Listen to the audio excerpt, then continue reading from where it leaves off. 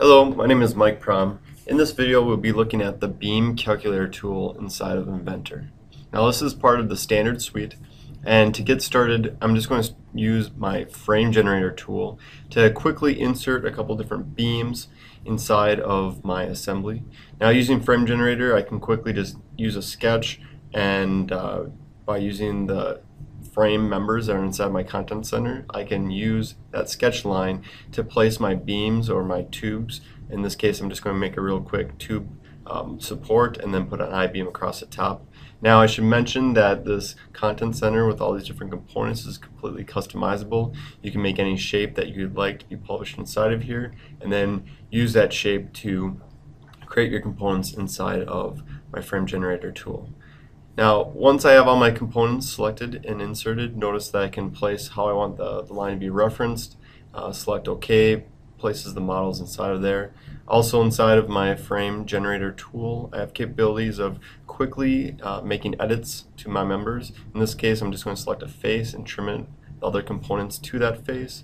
Also, I can use other tools like my miter tool to quickly just make a nice finished edge on the bottom there. Now, with that done, I'd like to now take a look at that beam calculator tool I was talking about. The really nice thing about this is I can reuse geometry that's already in my design for my beam calculator simply by selecting my component I want to do my calculations on, then confirming what kind of member it is. It uses the information from frame generator to automatically populate the fields of the shape. I also have capabilities of changing what style of metal or material that I'm using for this beam. Again, that's all completely customizable using my styles and standards. Now inside of here you can see I can adjust my loads. I have a single load, I can have a constant force load. Also I have different support options. Now in this case I had a couple of quick supports for the three different members. Notice that I can quickly drag and move my force and also where my different supports are. And when I do this, notice that the graph automatically is going to update. And along with the graph along the right hand side, you're going to notice that all the calculations and numbers are going to be populated as well. What is happening here is Inventor is using the machinist or engineering handbook to run all these calculations.